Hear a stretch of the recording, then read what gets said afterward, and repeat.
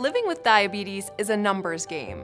You're constantly chasing your glucose numbers, dosing, monitoring, and for years, all we had was this.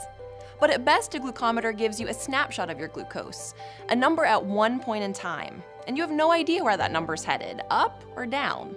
A CGM is more like a story. It stands for continuous glucose monitoring, and the emphasis is on continuous.